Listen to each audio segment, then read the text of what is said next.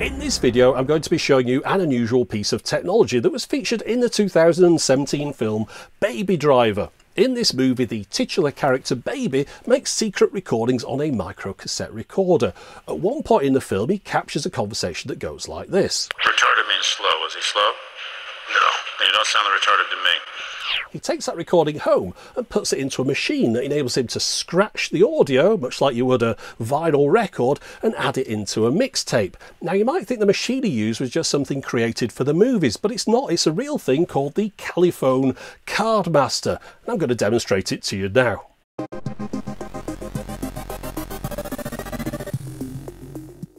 The Califone Cardmaster was an educational tool that was sold in the US. It was used primarily in the fields of teaching languages. It can be powered from a mains power supply or 4 C-cell batteries. Now with mine I've got 2 different sizes of cards. These longer ones here with a magnetic strip across the bottom are long enough to hold a phrase on them, whereas the smaller ones are just the right size for a single word. The machine is a recorder and a player, so we've got a speaker on the left, brightly coloured, well-labelled buttons in the middle, volume control on the right above a built-in microphone. Now to demonstrate how it works, I'll try and replicate as best as I can the way it was used within the movie. Retarded means slow. Is he slow? No, you don't sound retarded. Once a card's been recorded on, just reinsert it in the machine to play it. Retarded means slow. Is he slow? No. And then if you want, you can play around with it.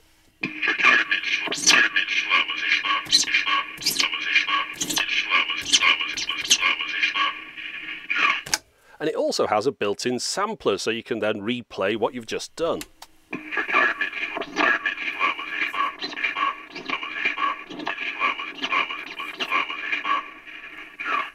Now it's possible that you could get slightly better results if you were to use the microphone input and the auxiliary output. Now looking around the machine, I'll just show you on the bottom here, that's where the batteries go. Also there's a couple of switches in here. If I just turn it around, you can see the one at the bottom adjusts the playback speed. We've got standard and half. Half will give you longer recording per card, of course. And then at the top there's a switch which will lock out the teacher's recording capability so that the student can't record over the teacher's section on the tape. You see, each one of these has 2 recordings on it. There's a teacher's and then there's a student. So I'll just demonstrate it to you with these cards here. So if you play this one, 9. You can hear the teacher's recording. 2.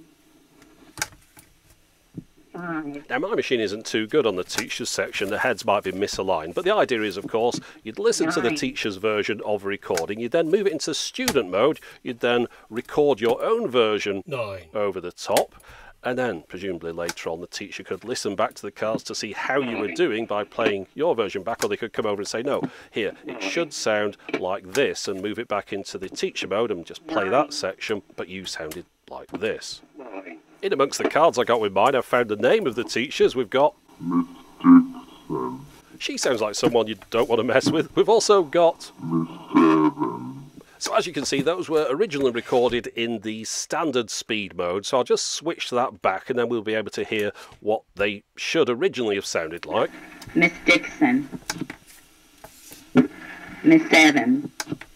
Now these machines are no longer being manufactured. I bought mine second-hand on eBay. The copyright date on the cards I've got with it says 1998. I don't know how many years after that they continued to sell them for, but of course things like this will have now moved on to a computer application instead. Now, I know it's designed for education, but you can have some really good fun with this thing. If you talk into it and record and then drag your card a little bit faster, you can get some unusual effects on it.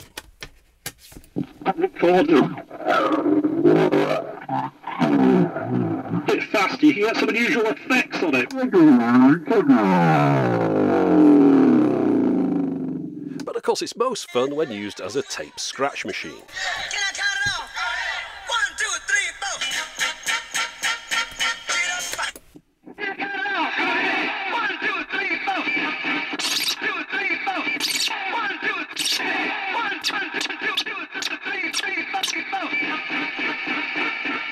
up. Despite my subpar scratching abilities, I hope you've enjoyed having a look at this piece of repurposed educational tech. But that's it for the moment. As always, thanks for watching.